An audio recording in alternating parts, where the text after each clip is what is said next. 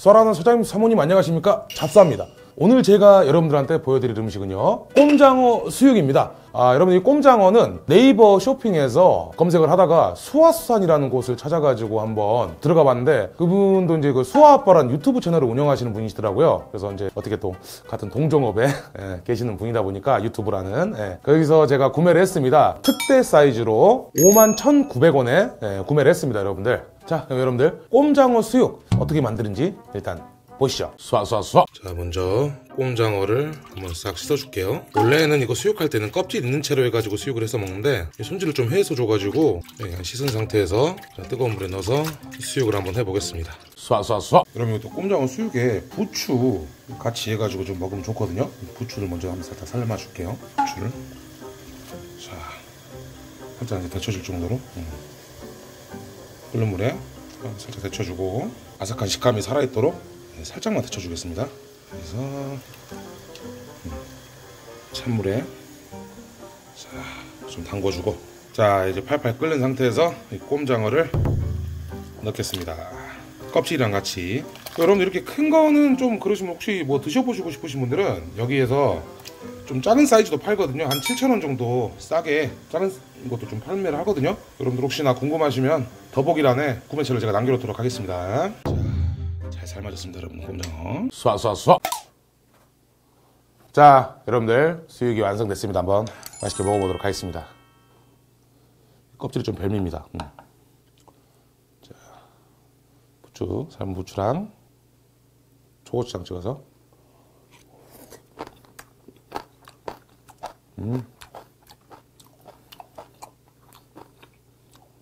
껍질은 약간 좀 고소한 맛.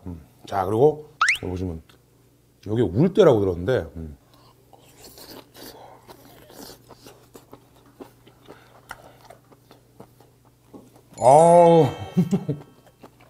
야, 탱탱한 게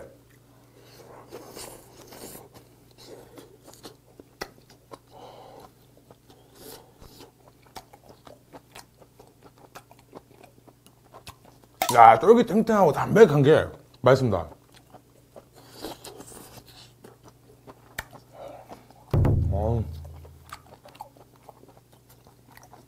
자, 올 때는 뭐 하나 더.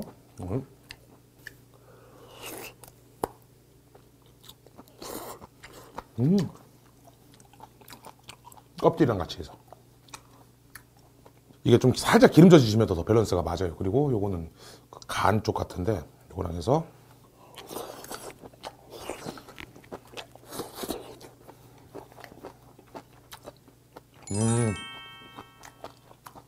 야,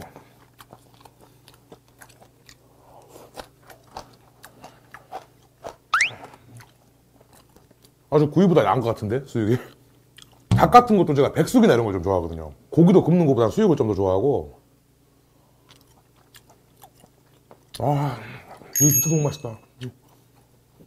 간 같은데, 야, 소주 먹어야겠다, 간은. 쏴.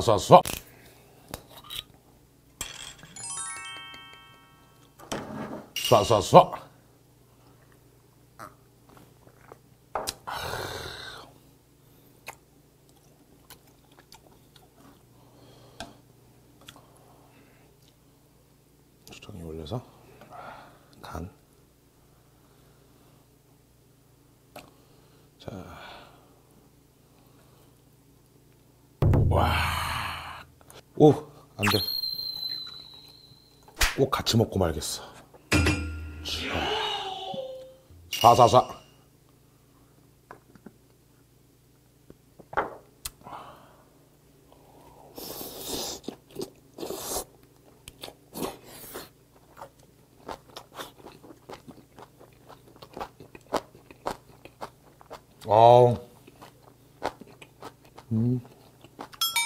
야,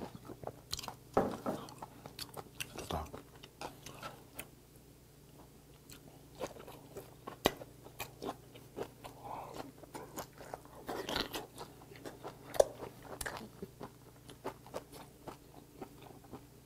너무 좋은데, 진짜?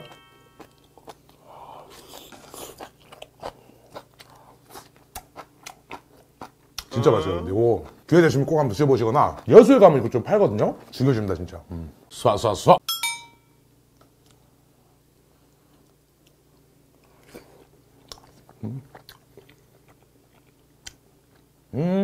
껍질만 싸먹으니까 약간 좀 묵는 것처럼.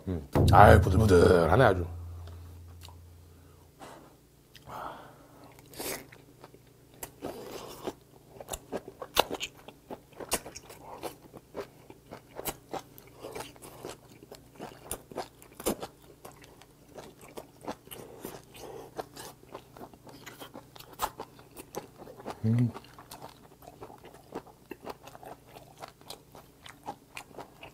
여러분들 가위로 좀 잘라서 드시는 거 추천합니다.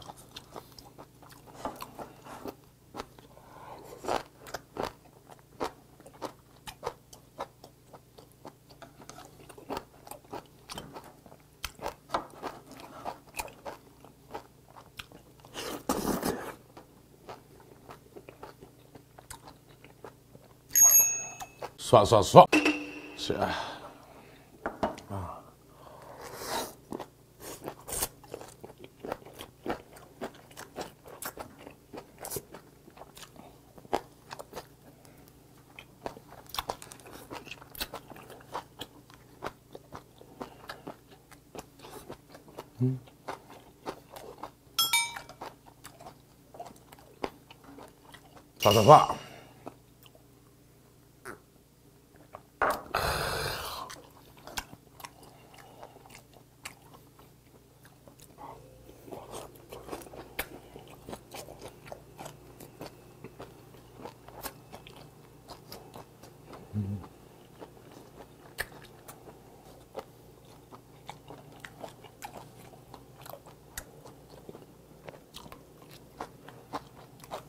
여기는 냉동 꼼장어로 주는 게 아니라 활 꼼장어 자체를 바로 손질해서 바로 신선한 상태에서 보내줘요. 진짜 한번 얼렸던 것과는 맛 차이가 진짜 어마어마하게 납니다 여러분들. 모든 해산물들이나 다 그렇겠지만 이건 특히나 진짜 냉동하고 그냥 신선한 거 상태에서 먹은 거하고 정말 맛 차이가 많이 나요. 꼼장어 좋아하시는 분들은 아마 아실 거예요.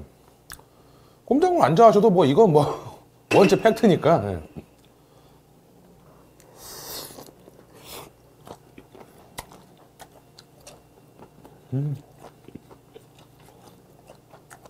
마트나 이런 데 가면 수입해온 거 얼려서 파는 게 있는데 뭐 이제 아쉬울 땐 그것도 굉장히 좋죠. 근데 그런 거 수육으로 만들 수가 없어요. 맛 차이가 너무 납니다. 수육은 진짜 이렇게 신선했을 때 가장 좋은 거는 이제 막 살아있는 상태에서 수육을 삶을 때 넣는 게 가장 좋죠. 좋기는.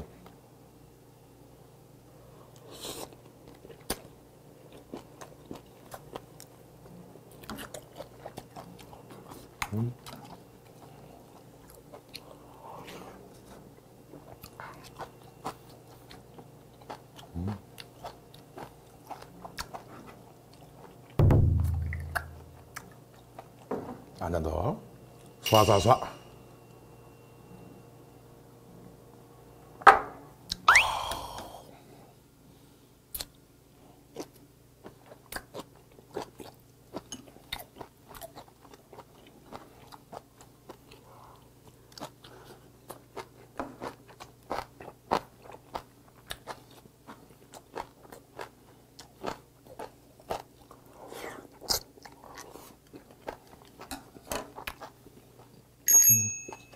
쏴. 자, 우리 사장님, 사모님 오늘 또 맛있게 한번 잘 먹어봤습니다. 여러분들 꼼장어 좋아하시는 분들은 이렇게 숯불이나 이런 데서 구워서 많이 드셔보셨을 거예요. 저는 이 방법도 굉장히 한번 추천을 드리고 싶어요. 꼼장어 좋아하시는 분들 좀 색다르게 이렇게 한 번씩 좀 삶아서 수육으로 한번 해 드시는 거 많은 분들이 좀 만족하실 거라고 저는 생각을 합니다. 여러분들 사랑하는 사장님, 사모님, 제가 준비한 영상은 여기까지고요. 저는 다음 영상에서 인사드리겠습니다. 여러분 모두 드세요.